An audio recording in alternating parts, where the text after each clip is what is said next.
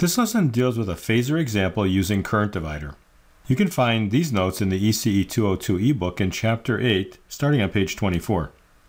Given this example of an inductor and a parallel resistor and capacitor, can you find the current I sub L of t, I sub C of t, I sub R of t, and V out in steady state? In the next video, we'll do a comparison with PSpice. Again, we're going to use our three-step algorithm. So the first step is to convert from the time domain to the frequency domain. So our voltage source V sub S is 100 at angle 0, has an omega of 2000 radians per second. And now we can find our other variables. So here's the current I sub L as a phasor I sub L, a phasor I sub C, and a phasor I sub R, and a phasor V out. The inductance becomes J omega L. So J 2000 times 0.25 henries gives me J 500 ohms. For the capacitor, I have a minus J over omega C. Omega is 2000, C is 0.5 microfarads, and the reciprocal of that is minus J 1000 ohms. And then the 3K resistor is still the 3K resistor. Step 2, we'll do the analysis. Since we want to find this current here, I sub L, let's find the impedance looking into this circuit, and then we'll just divide that impedance into V sub S. We have J 500 ohms in series with this parallel combination of minus J 1000 and 3000. So I'll take the product over the sum. So I have 3K minus J 1000. And then I'll find a common denominator of the same value. So I'll multiply this times J 500. So I'll get a J squared with a minus sign. So I'll cancel. I get 500K. And then 3K times J 500 is J 1.5 million. And then this product over here, we're just going to add that in, is a minus J 3 million. So we got 500K. And then this difference of these two is a minus J 1.5 million. Again, we use the letter M for 10 to the 6th. In SPICE, that would be MEG. If we're taking a ratio, let's put this into polar form. So the magnitude of this would be a little bit bigger than 1.5 million. So I found that it was 1.58 million on my calculator. The angle's in the fourth quadrant, and it's going to be closer to minus 90 degrees because this is shorter than this. So I get a minus 71.565. So that seems reasonable. Same for the denominator here, I'll get a magnitude a little bit longer than 3000. I'll be between minus 45 and 0 because this is shorter than this. Again, this seems reasonable. Ratio of these two is about 500. Angle in the numerator minus angle in the denominator gives me a minus 53.13. So knowing that impedance now, I'm going to divide that into the voltage 100 at angle 0 and get the current I sub L. So I sub L is 100 at angle 0 divided by 500 at angle minus 53.13. This turns out to be 0.2 or 200 milli.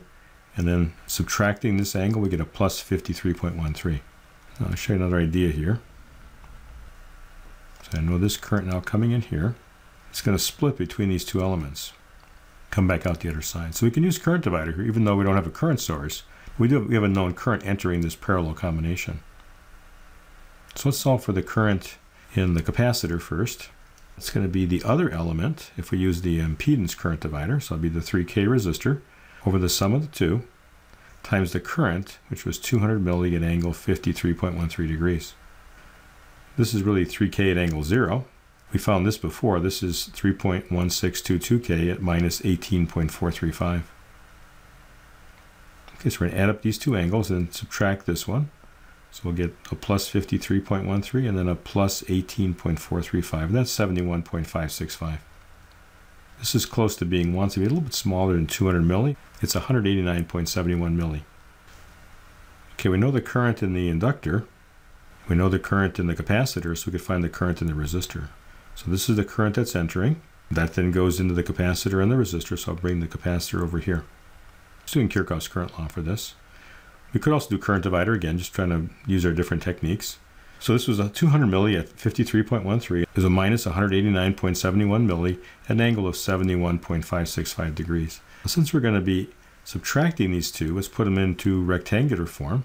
So I'll convert this then to a real and imaginary part. Again, using my calculator to do this. And I get 0.12 and plus J 0.16. 0.06 plus J 0.18. Okay, now we're going to add this together. Add the real parts, add the imaginary parts. So the sum of these two, because of the minus sign, will be 0.06. And then we're going to add this one and subtract this one. We get 0.02 minus J. I'm going to punch these in our calculator. I get 63.25 milli, and so minus 18.435. So lastly, let's find the output voltage. Since we know the current in the resistor and the value of the resistor, we can find the voltage across it. Okay, so that was 63.25 milliamps at angle minus 18.435 degrees. And then the resistor is just 3K, or 3K at angle 0. So I'm just going to multiply this magnitude times this. The 0 angle won't change this. So I get 189.75, an angle of minus 18.435. Now I'm ready for my last step, and that is to find my 4 variables in the time domain by simply putting the cosine of omega t between the magnitude and the angle. So I got 200 milli cosine of 2kt plus 53.13 degrees amps. For I sub c, 189.71 milli cosine of 2kt plus 71.565 amps. For I sub r, 63.25 milli cosine of 2000t minus 18.435 amps. And lastly, for the voltage, 189.75 cosine of 2000t minus 18.435 degrees, and that would be in volts. And this is an example using current divider.